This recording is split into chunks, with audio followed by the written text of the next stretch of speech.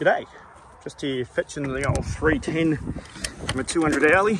Yes, that's right, 200 hourly, not a 100 hourly on this particular system of maintenance.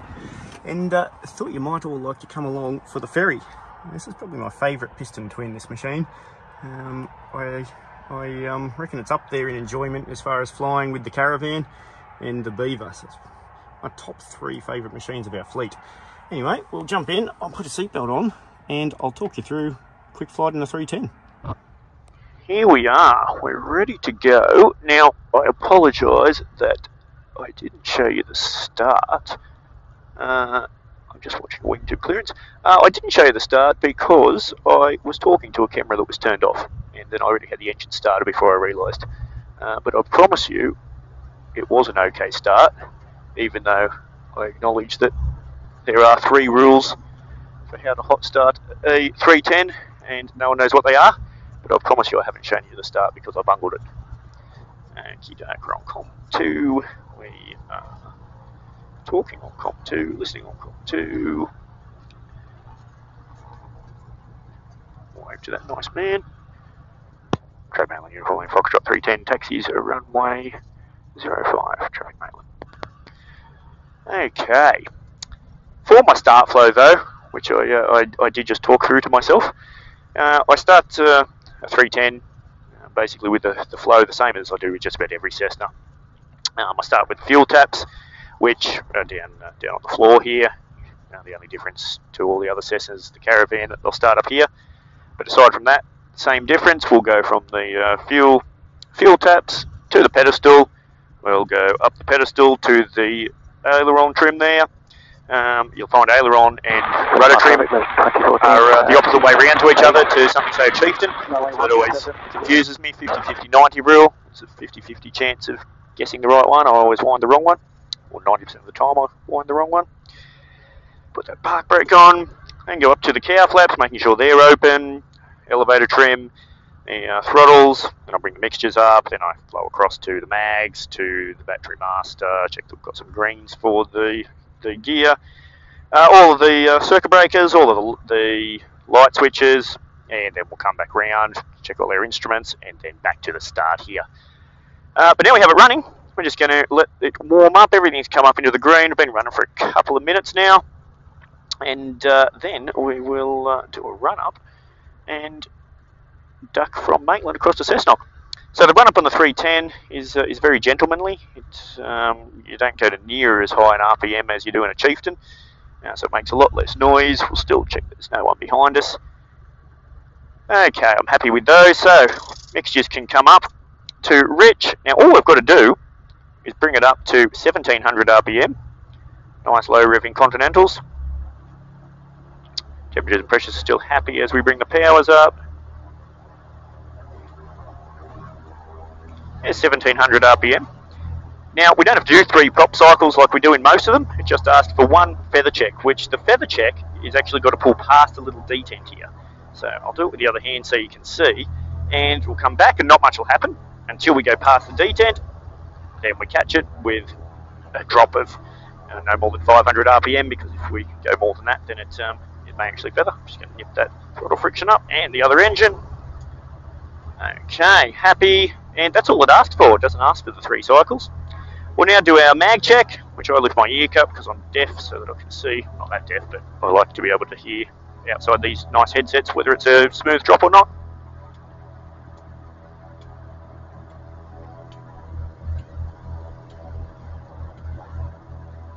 All nice and smooth and even. Okie doke, suction. We have in the green, both Dole's lights are out, we have both alternator fail lights out, and we've got a positive charge. We'll now bring it back down to check the idle.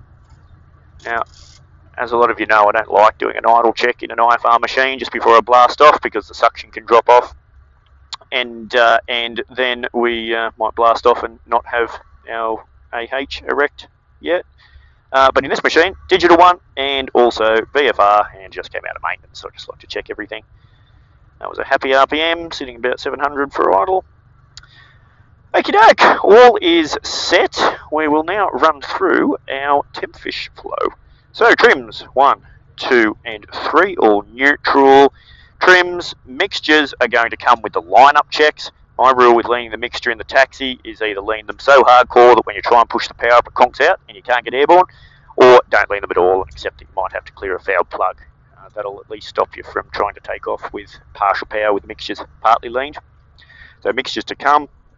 Magnetos 1, 2, 3, 4. Masters 1, 2, 3. And avionics and autopilot in this machine. Propellers are full fine. Park brake can go off now. Fuel, we are on the main still, and we have the lights out, which if the lights were on, that would indicate we're on the oxes.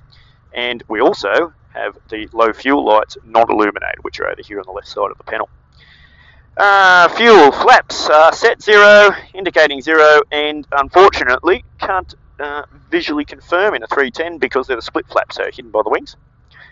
Instruments, we're going to set this for runway heading, runway 05. We've set our altimeter, and we will bring that to a home page. Maitland, Y, ABC, oops, I've forgotten the alphabet. I should have listened harder at school. M, N, A, F, G, H, K, enter, and we'll go to default nav for that one. It's also aligned with our GPS onto our CDI.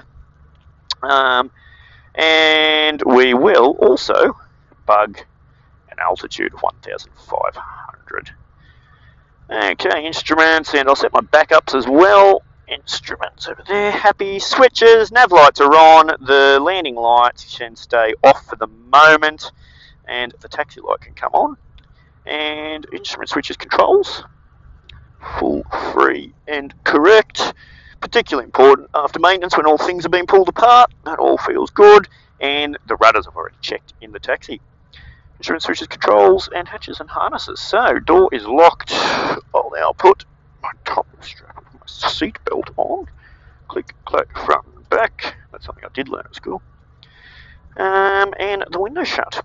Okie doke. Now, we'll still pull out our checklist and check the vitals in case we missed anything on our flow. So fuel, we are on the mains.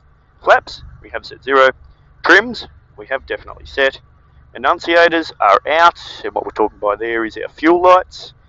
And the autopilot, tested and checked if I was going to use it, but I'm not going to use it there, so we will leave it off to avoid me having to test it for a couple of minute flight. Okie doke, so now we'll do a takeoff safety brief. Very important on every takeoff, but particularly if, like me, you fly a heap of different twins, you want to get your blue line speeds correct. So in the 310, we're going to line up on runway 05 there. If we have an engine fire failure, a major abnormality whilst we're on the runway, then we're going to abort the takeoff, maintain directional control, pull the powers to idle, pull up on brake. We're already airborne, but we're below the 106 knot blue line, which is there marked on our airspeed indicator and is marked on the digital one too once it comes alive. Then we're still going to abort the takeoff, powers to idle, maintain directional control, land on the remaining runway or the paddocks in the overrun if required. If we're airborne and we're at or above our 106 knot blue line with the gear either up or in transit, then we're going to continue the takeoff. So what we're going to do first of all is maintain directional control, wings level, ball centered. So at least nothing else, we're going to have the aeroplane flying. It's just not going to be flying particularly well, so we need to maximise our performance if we can. So what we'll do to achieve that is go mix up, pitch up, power up, confirm the gears up, flaps up. Identify our dead leg, dead engine. So we'll then cycle the throttle of the leg that we think is the dead engine. And if we're correct, there should be no yaw because the engine's already failed. If we've got the correct engine, we'll flag it back here, so it's the only lever pointing out at us, making it very obvious which one it is. So let's say it's the right one in this example. We'll then reconfirm, in this case, the right pitch lever. We'll pull it to feather. Then we'll maintain not below our blue line, and we'll come round for a landing on runway 05. In this particular case, it was early after takeoff. I'd actually make a right turn regardless of the engine, just because of the terrain that you might not be able to see with the camera, but there's some terrain out to our left. Okie doke, let's go and do it.